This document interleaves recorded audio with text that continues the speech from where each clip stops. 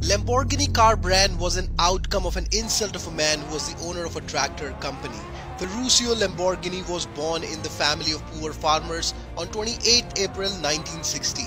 His parents worked hard at the farms to make up for the daily expenses, and eventually with their hard-earned savings when they bought a tractor, Ferruccio developed his interest in farm mechanics.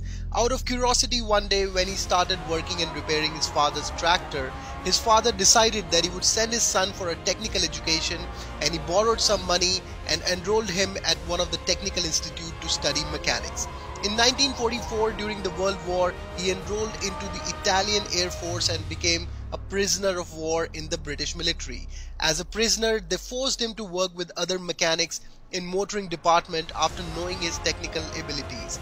After the war, he returned home. He started a small garage and worked as a mechanic. Soon he started assembling and repairing tractors with old war surplus material for local farmers. It was back then when the Lamborghini tractor brand started. With his hard work and love for mechanics, it became a successful business which made him a wealthy man.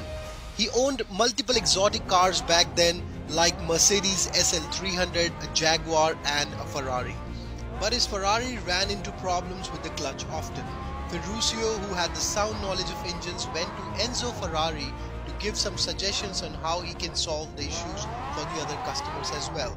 Enzo Ferrari told him to stick with making tractors and leave the car industry alone. Lamborghini felt insulted and took this as a challenge, and he decided to build his own cars, and in 1963 an ever-shining luxury car brand Lamborghini was created, which became one of the iconic heartthrob car brands globally.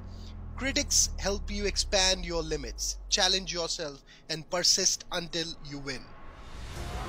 If you like the video, please hit the like button, share it with your friends, and please let us know in the comment section below what you feel about the story and about these exotic cars.